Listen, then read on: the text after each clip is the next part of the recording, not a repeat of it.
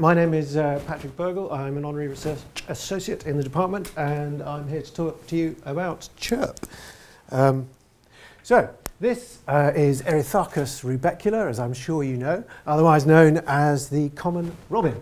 And one day, as I lay in my bed, I reasoned to myself, as a creative technology person should, surely inside this is data. Surely there's information in his or her beautiful mellifluous sound. Just as I'm broadcasting some information to you using the medium of my voice, so he or she is broadcasting a small but measurable amount of useful bits to other birds and to other species. And I'll leave it to you to decide how many of these bits are in fact useful or interesting. So with this sort of slightly outre idea in mind, we created an application that we call Chirp. And now I feel a product demonstration coming on. I'd like to invite the lovely Daniel to be my assistant. So Chirp is an application currently for smartphones, and what it does is this. Let's say we've got two users. Let's call them Alice and Bob. Alice wants to share some information with Bob. What she does is fire up our app thus. Voila! By the miracle of sound, we've shared a little bit of data. Let's do it one more time so you can see it's not a magic trick.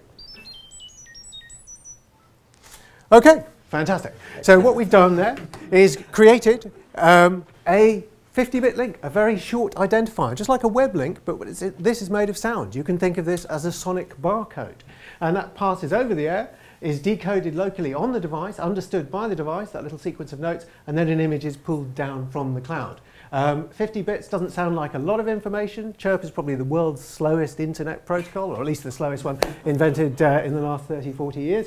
But that's not the point. The point is that sound is everywhere. These are the speakers from a Nokia 6110, a very fine phone from the 1990s. And there's millions of these horrid plastic speakers on planet Earth. There are probably many more loudspeakers on Earth than there are people by some considerable margin. And so if we can use loudspeakers to move information, we think we've created a rather powerful, interesting technology that can be applied in lots of places everywhere. So what we're interested in doing is taking this idea and applying it to lots of different use cases in lots of different places.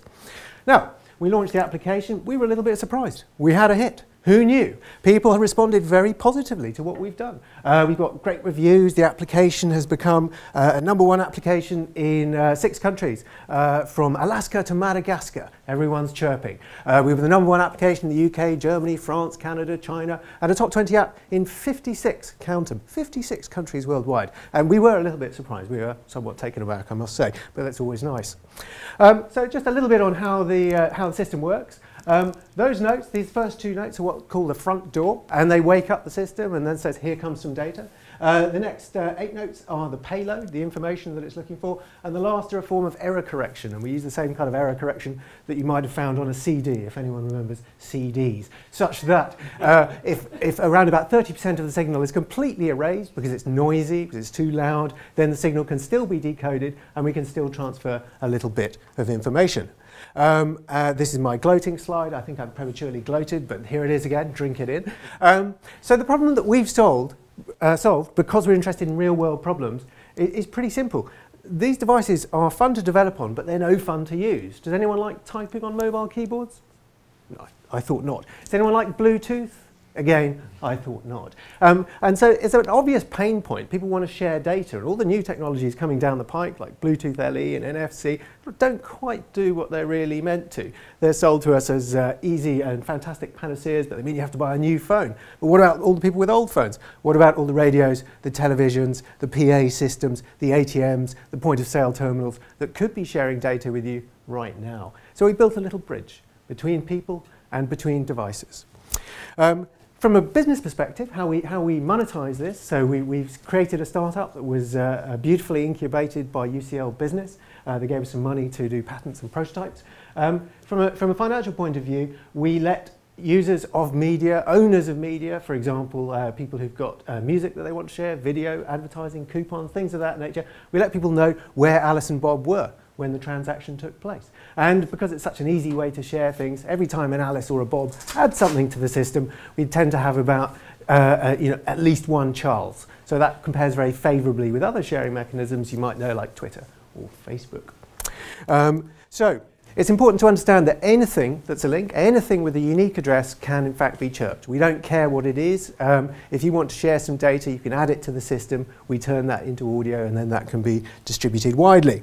To repeat, there's a lot of these on planet Earth, which is why we think this is an interesting business.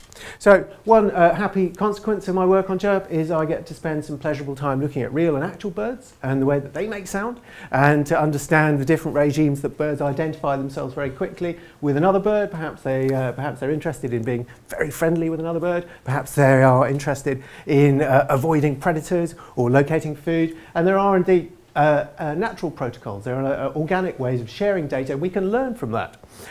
Just as birds have, I said today, and I wouldn't say too much about birdsong, but just one thing that I particularly like. Birds actually have two voice boxes. I have a larynx. I'm a monophonic thing. I can only make one sound at a time. But birds are able to breathe and sing at the same time. They have a syrinx. They have a voice box effectively above each lung. And that means that birdsong is a lot quicker. And the speed of the notes is very important to us because it means that our little chirping sound can be a lot faster than sounds that you might find generated by machines, by music, and by human speech. So that enables us to cut through the noise of the real world. And here we can see two birds acting as one. Okay, so this is a fun idea. So now we think, well, perhaps different devices could have different speech characteristics. Perhaps we could model larynxes for individual devices. Perhaps Alice's phone could sound different to Bob's phone, and that's how Alice's phone identifies itself. So once we start with this idea of biomimicry, what can we learn from nature, a whole raft of possibilities opens up to us. At the moment, the application is mainly used for fun stuff, for sharing pictures. But what we hope in future is that it'll be used for more commercial applications like sharing tickets and gigs. It's quite, again, unexpected, but we're seeing Chirp being used in schools. Teachers are chirping class notes to their kids, which is fantastic. We had no idea that the system would be used in such a way, but it is. And of course, the web can be chirped as well. We can put chirps into any standard URL, or you can make stuff jump from one thing like a laptop to a phone. Typically, if I'm trying to get to a location, I might dial up a map on the big web, then I have to open up an email client, mail it to myself, open it up on the other end. But it'd be much simpler if I could just chirp that map reference to my phone. Our first commercial project was with Topshop. And here we are at London Fashion Week. These are my shoes. I'm in fashion, ladies and gentlemen. Underneath this, you can see chirpable elements backstage. Get backstage to meet the lovely ladies of Topshop and get views you couldn't otherwise receive. In the garden at Regent's Park, for this event, we had chirping speakers in the trees. They were chirping shoes and makeup from the trees. And thus another dream long held comes true. Here you can see some of the content that we generated. Here you can see some happy customers receiving chirps as if by magic from a tree built in the store in Oxford Circus, and so on and so forth. And so where we're moving is to put Chirp on very simple devices. Chirp on chip. This is Chirp on an Arduino. We should do this on Enduino, obviously. We call this Chirpino. You know, I think the future is in all these simple, dumb devices that we're going to start seeing a lot more of. So finally, the thing that gets us very excited is to see Chirp applied in lots of contexts that we'd hardly even dreamed of. This is what we want to do, is create a sonic language for the Internet of Things. That's it. Thank you very much.